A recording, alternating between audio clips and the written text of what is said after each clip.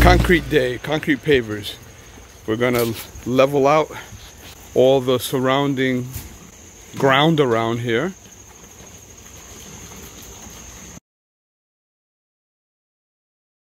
This is the paver mold.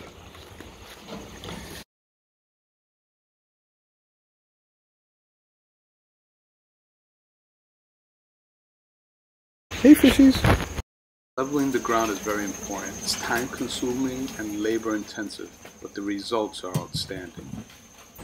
80-pound bags, they are no joke. They're very heavy. They feel like they weigh more than 80 pounds. Here I have 70 bags and I put them all on my Gorilla cart. I put a board across it. It handles the weight, 160 pounds, with no problem.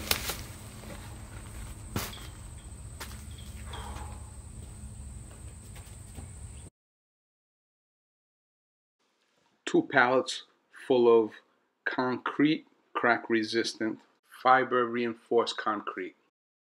Station all done here. Easter. The mixer is ready for the cement. I have two of these trays. The wheelbarrow. Jay is leveling out the ground. It looks amazing. And his music. We have the prep station ready. I have the tint. This one is called Buff tint.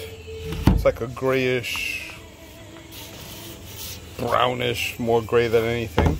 And then this is terracotta. Alright, so I don't want so much reddish, so I figured I'll mix them. And I have 80-pound bags of concrete, and I'm gonna put, it's by ounces, so 1 ounce would fit. 1 ounce would be for, we'll treat 20 pounds of concrete.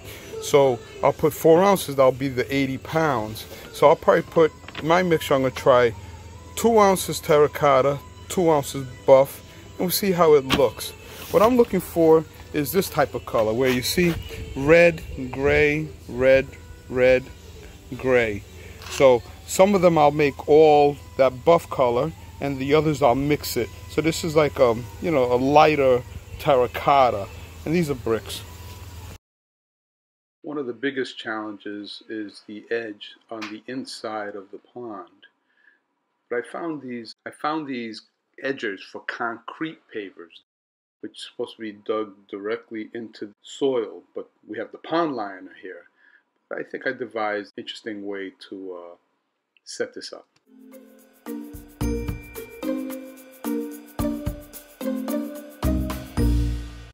This is the first run, and listening to some people, I made it a little too soupy. But what I want to show you here is the edging. Because see, the pond runs across here, and these molding are multi-directional or in multi-shapes. And then what happens is the outside will be pointing out. So I got this. This is a edge for pavers, and they're flexible. I put over here masonite cardboard with the soft part on top. We're putting the cement in here, that way, as just before it's nice and firm, I can pull it out, and we'll have a nice straight edge all the way around the pond. This edger actually bends.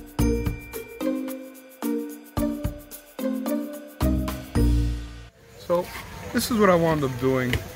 This back edge here, because because of the asymmetrical angles of this mold, it would leave it open. So I'm using this edge paver, and it's really good, but you have to give it enough space like this, because when I take off this edge, if there's too little, it fell over into the pond. So now this is much wider, much better. Over here is where the standpipe is. You see it? So that's come, I left that blank. So far, not too bad. Moving along. And then also, since this is the back, I can experiment with some colors. And I'm going a little bit darker here with the terracotta. As you see, it was lighter over there. That's okay, that'll be hidden. It's not the showpiece yet. All right, here we go. All right, so just filling it up here. This is not something that's fast. It's time consuming.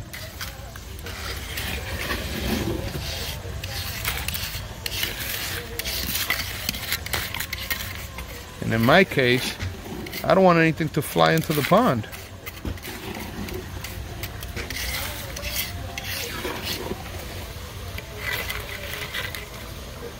Of champions. Correct.